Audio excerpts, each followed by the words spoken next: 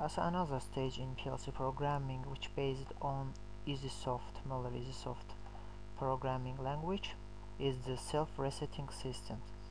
Let's open Easy Soft and create new project.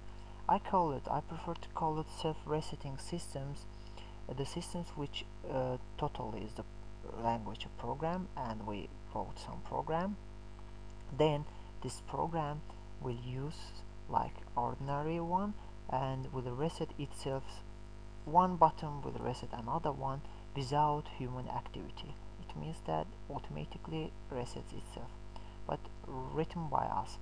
Of course, it will be useful to utilize it in fully, totally automated systems like the system traffic lights or another kind of related things. Let's create a input 1, then draw to the output.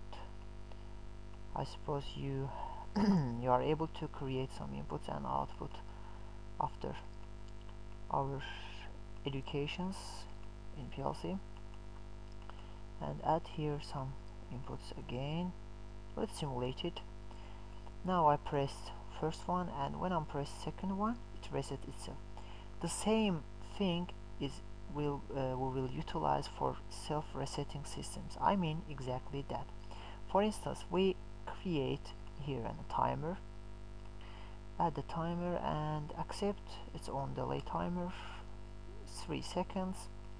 Then we will add here the output of our timer,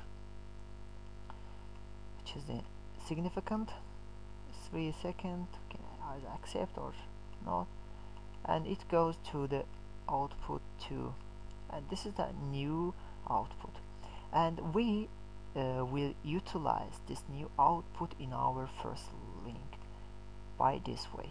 It's a Q2 inverse. Be careful about that. Very similar to I1 I2 inverse, because we utilize inverse one. It's a connected it's a make it connection connected, and current passes through this way. If our Q2 activated, it breaks connection and all of our circuit breaks down. Let's simulate it. I press the first one, it waits 3 seconds, 1, 2, 3, and suddenly activates Q2 and resets of our Q1. And I call it the system the self-resetting systems. Of course, it's good.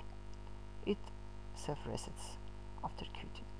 This is easy one to assemble, even to understand in Easy Soft ladder diagram.